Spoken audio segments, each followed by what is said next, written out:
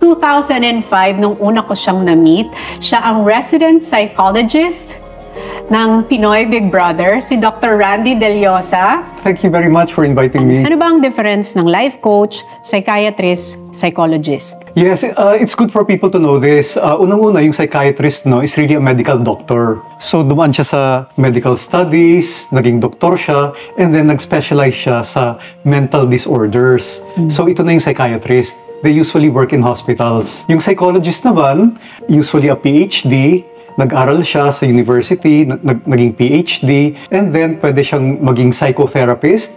So, tagatulong sa mga taong may problema, or they do psychological testing. Pero hindi sila pwedeng magbigay ng medicine.